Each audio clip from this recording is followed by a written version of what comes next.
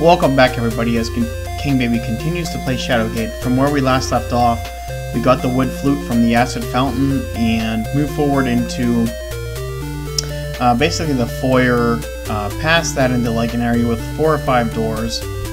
This area here.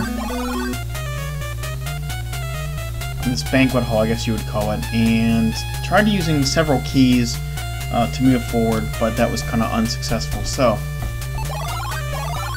we're going to move forward into here. This is where we last left off. We checked out the room. Excuse me. And we checked out everything here. So we're going to continue moving up here by this red ladder here. Oh, and this happens. A large fireball suddenly appears in the room and causes you to shield your eyes. When you open them, you notice that the fire has changed into something far more menacing. It looks like a puppy. Let's take a look. The Hellhound makes this hot room even hotter. There must be a way to cool the room off before you roast. Okay. Well, being that we are an armored knight, this dog should pose no problem because I believe steel is much better than teeth, especially when you are armored with steel and have a weapon of steel. So let's take... Actually, we're going to do this the way I would actually do. I'm going to take a warhammer, being that I like blunt objects, and smack the shit out of this dog. The demon dog snarls and pounces on you. Its teeth sink deep into your flesh. I am so disappointed right now in our hero that I don't think I've ever been more disappointed in my life. That's embarrassing. Seriously, I'm embarrassed. A dog. Looked like a Rottweiler.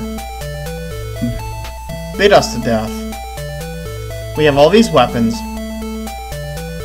Got my glasses on, got my cloak on. I'm styling and profiling. And I just got bit somehow through my armor, which is... I believe I am in full plate, which... I think I've said this like 3 or 4 times. I'm tired of saying it, to be honest. Yeah, it's like a Rottweiler. So, what you actually have to do here is... I actually want to find it first before I tell you. Where the hell is it? No, seriously. Oh, there. It's kind of nondescriptive. This water here, let's take a look at it.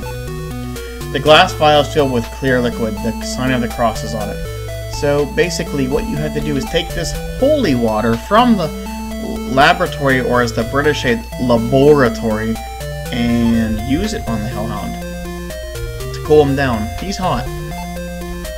The holy water has sent the Hellhound back to the place where it was spawned. See ya, buddy. The flame died out. The room is quiet, as though nothing has happened. Or had happened, whatever it said. Can I take the sweet instrument? Yes, the horn is in hand. Want to take a look at that horn? This horn is forged of flawless platinum, yeah. We've seen that before.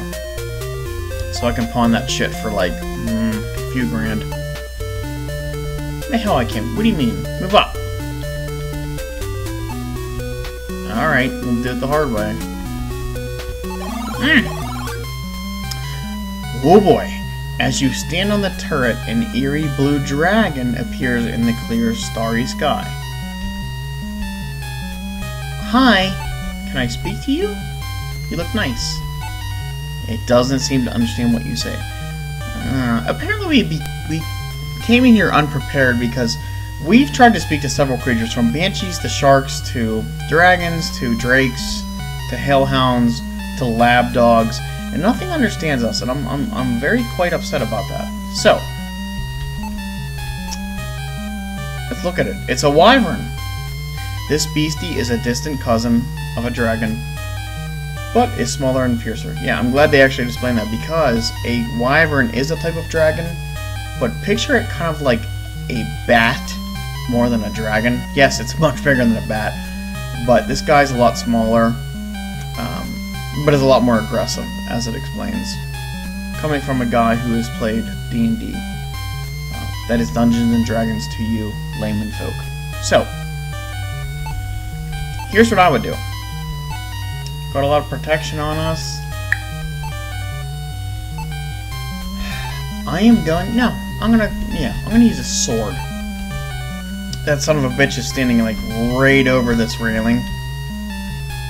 I'm gonna carve his ass neck right off, like right here. Maybe stab him in the eye or two. Alright. With the speed of lightning, the wyvern wraps its tail around your neck. You die, screaming silently.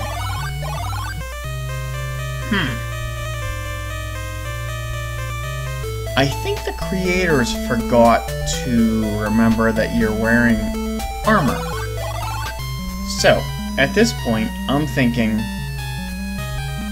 that obviously they forgot that the tail of a wyvern would not be able to kill you. I don't know. What I thought this thing would do is basically like carry you off, which it's huge. This thing's probably like, you know, 2,000 some pounds, can fly, would pick you up and then drop you from like 100 feet where you'd fall to your death. But there's no way this creature could probably penetrate steel. But anyway, believe it or not, there's nothing I can do here at this point. So we'll take a look around. The sky foretells the coming of a great storm. That's kind of hard to believe because it looks clear to me with some stars and clouds, but like it's not super cloudy. And what do we have here? Don't want to explain the wall. Let's talk about this thing. This rather heavy talisman is made of gold and is extremely sharp along its edges. It shines with an incredible brilliance. Okay, so at this point we can't do anything. And we have to move back here. Back to this area. So, what I actually need to do, I have to take these things that are in this room, and you'll find out in a little bit why. I'm not sure all of them are needed, but oh Christ.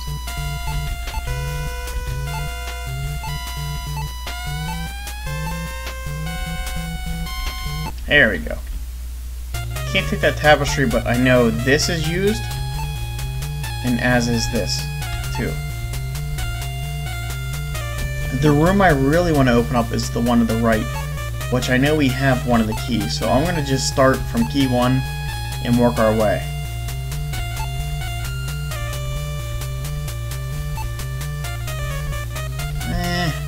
When I say keyhole, I mean, I'm wondering if I'm not lining it up correctly, so we'll do it from here. Okay, so key 2.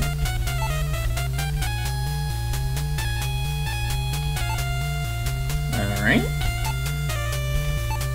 Key 3.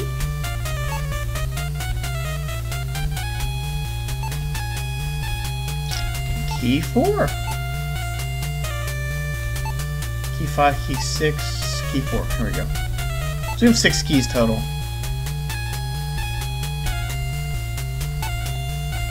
Alright. How about 5? We're down to 2. Oh boy, there it goes, boys and girls. Click. The key worked. It unlocked the door. Man, you know what? These writers probably decided that because of trial and error, man, you're gonna get excited when this door opens. Look how excited they are. And apparently I see between 2 or 3 sentences 6 exclamation marks, and I agree with this. So, let's move.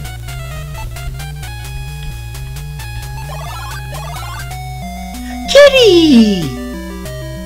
It appears to be a sphinx. It looks at you indifferently. Indifferently, I'm guessing like, let's put it on a good, evil, neutral scale. This guy's neutral, so he's kind of like, meh, you're here, not worried about you, but don't really want to talk to you either, so he's, you know, he's a kitty, which, that's how kitties are, man. Let's look around. through this portal, you can see the moon hovering over the darkened mountains. Okay. We've seen that term about 4 times by now. How about the torches? The strange, eerie flame burns silently. Alright. How about these stairs with the weird symbols? It's a stairway leading upward. There seems to be some strange marks scratched into its side. Okay. And let's look at the kitty, because he's awesome. You have stumbled upon a sphinx. It has the body of a lion and the head of a man. Okay. Well, we're going to stop here, guys, today. Anyway, thank you for joining me. We're getting very close to ending this game, and I'm having a lot of fun with it, so hopefully you guys are too. So, until next time, we get to talk to a kitty. And that's the spoiler, because I believe this is the only creature you get to use the speak command here, too. And we'll explore his options, because he's awesome, because, yeah, he's a kitty, and everybody loves kitties. So, later, guys.